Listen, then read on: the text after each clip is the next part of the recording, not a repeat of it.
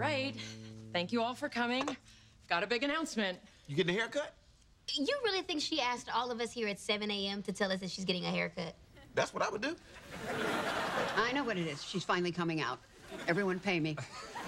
Mother, I'm not gay. We would support any choice you make, dear, except for bangs. She's definitely not gay. My gaydar never fails. Except with Anderson Cooper. How did I miss that? Anyway, thank you all for being here. You're basically my family. Even you, Mother. So here's my big news. I'm gonna have a baby. What? How? When? Why? I'd like to circle back. What? The correct response is, yay, Kat, we're so happy for you. Darling, that's so wonderful. Oh, sweetheart, what incredible news. It also explains why you're wearing that maternity outfit.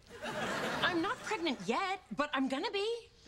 So who's the lucky guy? Well, I know it's not Anderson Cooper.